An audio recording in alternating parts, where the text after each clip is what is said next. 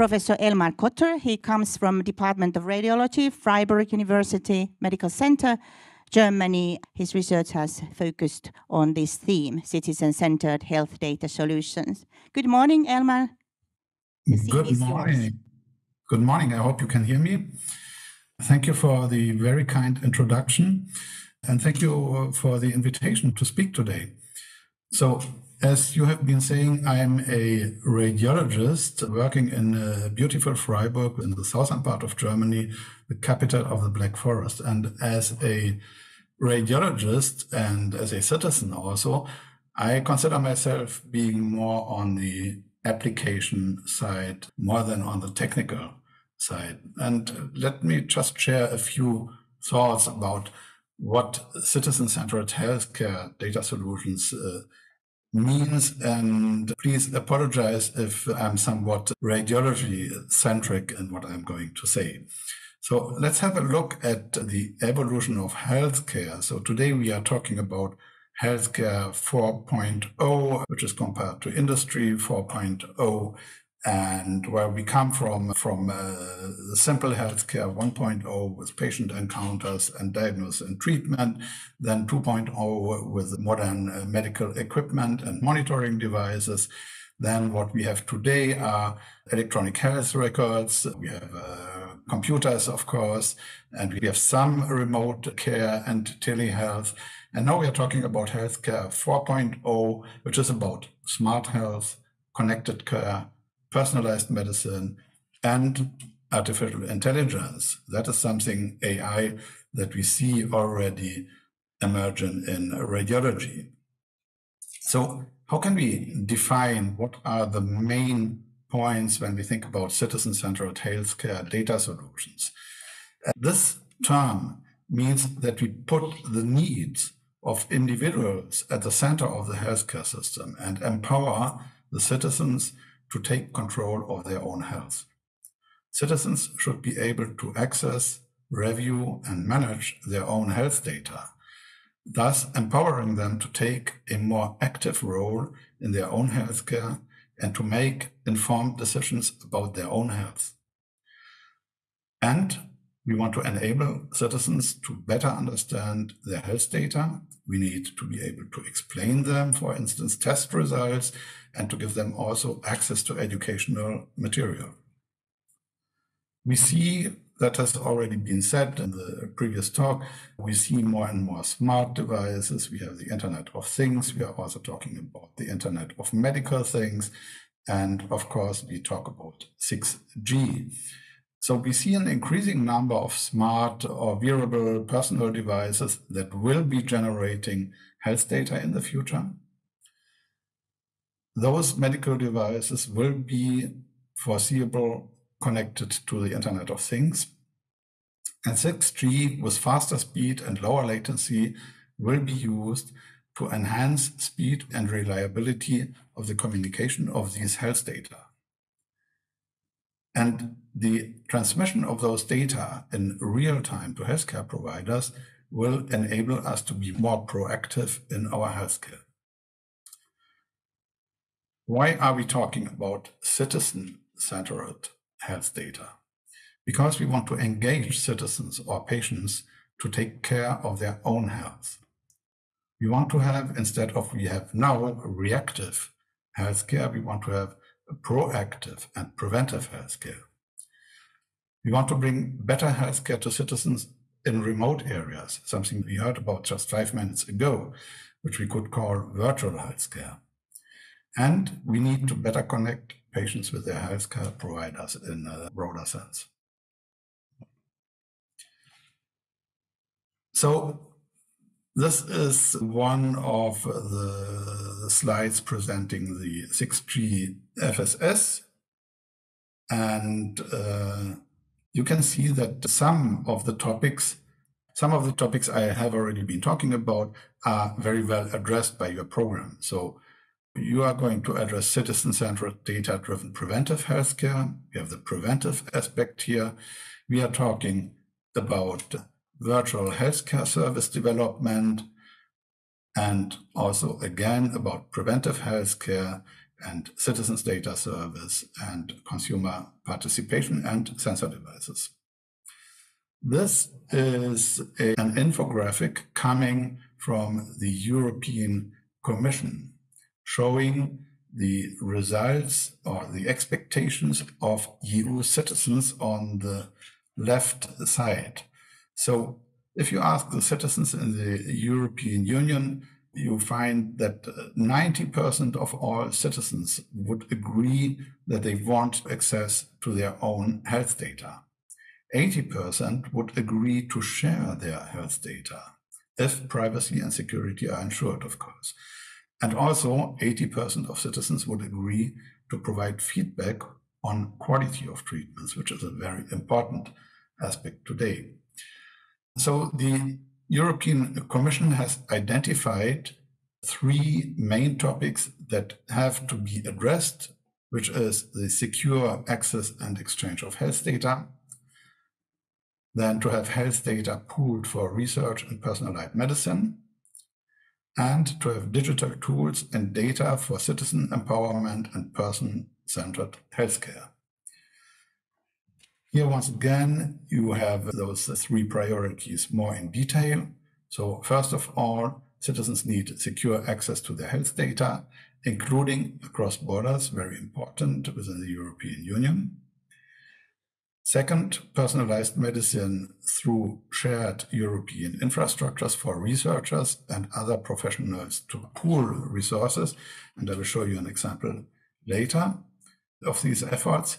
And very important, citizen empowerment with digital tools for personal health care and user feedback. And this is exactly what we are talking about today. So we see today a slow but progressing change, transformation in the healthcare industry. We are changing from an on-demand healthcare and reactive healthcare and something which is consumption of healthcare to healthcare that is patient-centered and encourages patients to manage themselves, their health, which means that they need access to health data and they really are expected to participate. And this will change the role of all participants in healthcare. The payers will shift from being just payers paying the bills to players in the healthcare system. The providers will also change. Their role will shift from being something like the captain of the ship to being more the navigator in a more and more complex healthcare system. And the people, the citizens, will change from a very passive role to a more active role, to being engaged in their own health. And we already see, and we will see more and more of this, which is the manifold sources of health data. I mean, forever we had notes, handwritten notes, then notes on the computer, discharge letters, and so on. We today have computer-based records, of course. We have native digital data like CT, MRI, ECG, and so on. And we will have more and more medical devices connected to the healthcare system in the future. As you can see on the left side, this digisphere. And we will also see more and more personal lifestyle devices like smartphones, smartwatches, and many other things to come. And of course, there are also some other sources like the internet search history or internet orders, which can give some information about the health status of our citizens. Let's talk about health data, how they are stored, and how we can access health data. So in the past, we talk about paper-based health records, and then we had electronic health records since the 70s or 80s. And those were very centered on health professionals. Citizens did not have access to this kind of health data. And then we saw patient portals, especially during the last 10 or 15 years.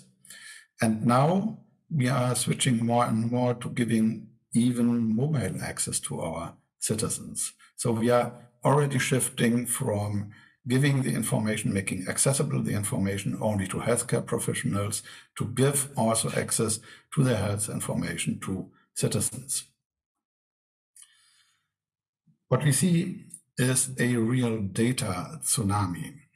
We have an exponential growth of the data produced, and what you see here on this slide is the annual size of the global data sphere, all data. That's not only healthcare data.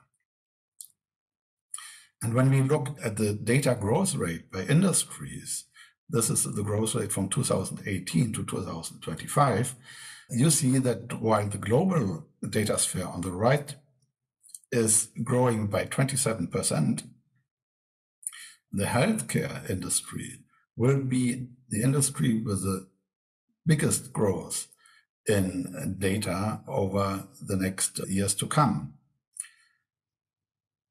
And this is confirmed by data from Freiburg. So this is the imaging data we have stored in Freiburg in our medical image archive, the PACS system, the picture archiving and communication system.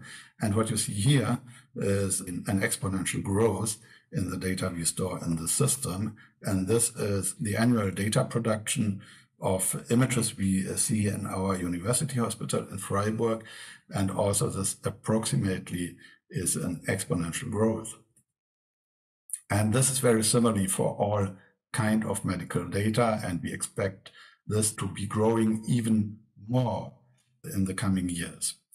And here on this slide, you have a citation from one senior director in IT saying that MRI image creation is driving storage requirements significantly. And what we do, what you can read here and what I can confirm is that we are producing more and more images. We are producing today not only 2D images, we are producing 4D image data sets. And this is becoming, on one side, more and more data. But on the other hand, it's also becoming more and more difficult regarding the interpretation of these data. When I started in radiology, reading a CT meant that you got like 80 CT slides, 80 images to interpret.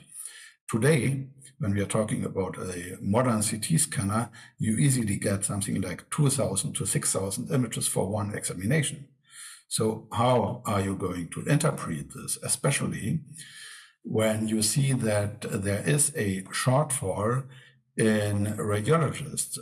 On the left side, you see data from the Royal College of Radiologists, their census report from 2021, and forecast that from a current existing shortfall of radiologists of 29%, they expect a shortfall of 39% of radiologists in 2026, which is a lot. And if you combine this with the increasing data production in radiology, you see what is going to happen, who is going to interpret all these data. And similarly for other specialties, I think radiology is a good example, but that's what we also see in other medical specialties. So a healthcare 4.0 also means that we will rely on the use of AI in medicine. And that means we need data that are readable by computers, we need structured data, and we need accessible data. And this is just showing you what we are trying to build in Freiburg, which is a whole ecosystem with data sources on both sides of the slides. And then you have, of course, you have the images, but you also have the radiology reports, which is the result of our work. You see the AI algorithms, which will send results to the radiology reports. And of course, you need some kind of data repository and so on.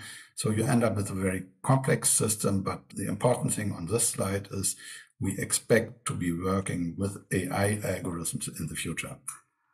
That is very important to make AI reliable. And recent publications show that we have more than 100 AI algorithms that are FDA and or CE approved today, and only very few of them showed to be reliable. And that is still a huge problem, because if we want to use those algorithms in our clinical routine, we really need to know that they will work as intended. And a very simple example of interpretation of data or problem with the interpretation of data is the crash detection on the iPhone. Here you see a headline from the Colorado Sun from the end of last year, and the 9/11 there was really submerged with too many calls, too many automated calls from skier iPhones detecting crashes when no crash happened. And the situation is similar in the medical field. You don't want to have false alerts, of course. You want to have the best accuracy possible from your AI systems. You also have to think about liability when you talk about AI systems. In the automotive industry, there have been defined 5 levels of autonomy by the Society of Automotive Engineers, and there have been attempts to transpose this to the medical field to define 5 levels of autonomy for medical AI. And this is a very important aspect, because if you think about working with AI, you also have to think about who is going to be responsible in the end. What we do today when interpreting exams with the help of AI is that all radiologists agree in saying that you must first have the radiologist look at the examinations, and then only in the second place you will use the results of the AI system, which in some way makes sense because you want the radiologist to take the final decision. But if you look at this in terms of efficiency and keeping in mind the increasing data we need to handle, this will be difficult in the future, because you have no gain of efficiency if you keep radiologists looking at all the data and then also in the second place using AI. Probably we will need to switch one day and to have AI systems have the first look and then radiologists confirming the results of the AI. And what we see today is that AI, while being around in radiology and in some other medical fields for a number of years now, still is not very well accepted and introduced in a clinical routine, because there are still many questions around it about liability, about how good it really works, and also about who is going to pay this. And my impression is that this is a situation very similar to the situation we had in the 90s when we started to introduce digital archives for our imaging departments. And this was a very slow change in the beginning. Radiologists were not ready to adapt to reading on screens and to change the way they have been working. There have been concerns about security and so on. And what we saw then is that after 5 or 6 years of discussions if this would be going to work and who would be going to pay for this, then we saw that the introduction of modern multi-slice CT scanners, which produced many more data than the scanners before, and this resulted in the impossibility to handle these data with film. And then radiologists switched very quickly to reading on screen and to use digital archives. And I expect that some similar tipping point with all those AI technologies, because very soon we will not be able anymore to handle this data tsunami in the way we do it today. Just let me show you one important European initiative, which has been announced like 3 weeks ago, the European Cancer Imaging Initiative, where we have a really huge project coordinated by my friend Luis Marti Bonmati and the European Society of Radiology and ABIA there, which is creating a federated European infrastructure for cancer image data. And here you can see the vision, which is to deploy a pan-European federated infrastructure to power up AI and imaging, to provide a research platform for the development and benchmarking of AI, to address the fragmentation of the existing cancer imaging repositories by building a distributed atlas of cancer images, and to create a federated data warehouse for radiology. So this is a huge European project. There are 75 partners in it, and this will be growing over the time, and 25 additional stakeholders. So I think the possibility to have citizen-centered health data and to handle this will be intrinsically connected to the rise of AI. And there are many challenges and opportunity. I just want to name a few of them, which is very important, the ethics of use of AI. If we want AI to be accepted, we have to do it in an ethical way, and we have to make it transparent to gain the trust of our citizens in the systems we are going to use. We need AI education. In the first place, of course, for medical doctors who are going to use those systems, but we also need to some degree AI education for our citizens if we want them to understand what we are doing and if we want to be transparent. We will see situations where the processing of information surpasses the human capacities, either because of the sheer quantity of information we need to process, or because of decisions to make in a very short time.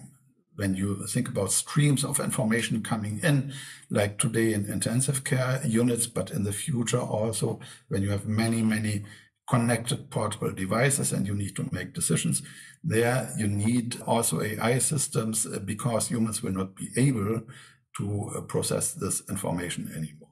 You need to be able also to adapt your AI models over time. You need to monitor AI performance because this might shift over time. And then finally you have the questions, who is going to pay for all this? Who is going to pay for all smart health devices? Who is going to pay for AI systems in medicine? And that's really probably one of the most important questions. We saw in the past that models like asking the payers to pay for prevention did not work very well. What we see in radiology is radiology AI works, but it is expensive. We don't get, at least in Germany, any additional reimbursement for using AI. The quality case, which is there, but it does not work to get the money for these systems. And we also see that the AI industry changes its orientation from getting paid by the caregivers to being paid by a pharmaceutical industry, because they expect to get more prescriptions for expensive medications if certain medical conditions are diagnosed earlier by using AI. But we might expect a change of a payer's attitude from just being a payer to be an actor, and then maybe being more interested also in handling all these incoming data in a more intelligent way by using AI systems. Few closing thoughts. eHealth certainly will change the healthcare system in a disruptive way. eHealth should be a win for all stakeholders. We need to put citizens at the center of this changement if we want it to be a success. And AI will certainly be at the center of future eHealth systems. The technology will work, that's not the question, but human factors must be considered. We need to think about usability of technology. It must be accessible also to not so technically educated persons. Think about elderly persons, which also need to access these systems in the future. And don't forget about the ethics in these more and more complex health systems, especially regarding AI systems. Thank you for your attention.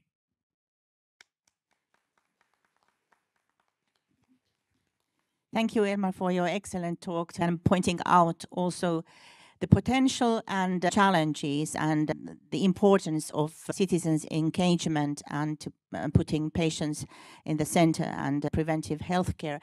And maybe I will start with my question from the field of pediatric neurology as a pediatric neurologist. So what is the timeline currently in the diagnostic process, and what is your vision for the future concerning minutes? If we think about the little child with the brain white matter changes, and as there are many etiologies, whether it's neuroimmunological disease or neurometabolic, and we have currently very targeted treatment options by which we can influence on the brain development of the child until the adulthood. What is currently the timeline if we think about the work of radiologist? So when he's analyzing the brain MRI scans and then giving the information to clinician, the current status and comparing the minutes when eye is integrated. As we are suffering from the lack of radiologists, so how enormous will be the help of AI in disease diagnostics concerning time, what the radiologists are using to analyze the scans? When AI is suggesting diagnosis and differential diagnostics, and AI is suggesting that this is the first suggestion in priority, first diagnosis. Well, predictions are always difficult, especially concerning the future. But I would expect to see those applications in clinical routine within 5 to 8 years. That's my personal prediction.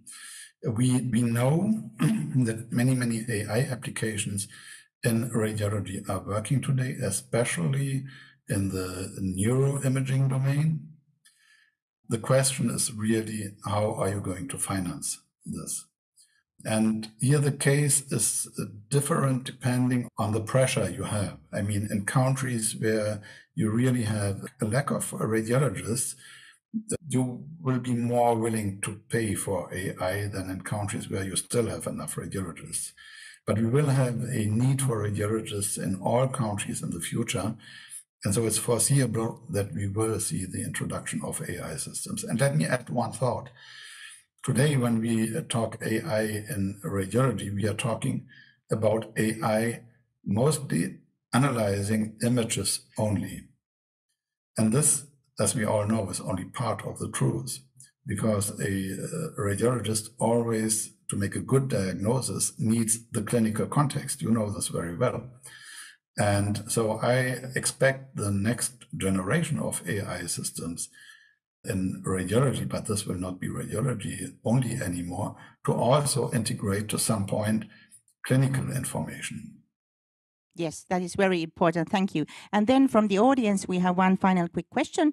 What are your thoughts or concerns on EU level AI regulation? Will it affect implementation of AI and AI solution practices and real use of AI? Well, there's the new AI. There are two things. One is the AI Act, which has been much discussed. And the second thing is the European EHDS, the European Health Data Space. And while the AI Act in some points might be difficult for the introduction of AI systems because of the requirements to AI systems, I think on the other hand, the European Health Data Space will really help us to manage and collect data for the creation of future AI systems for medicine.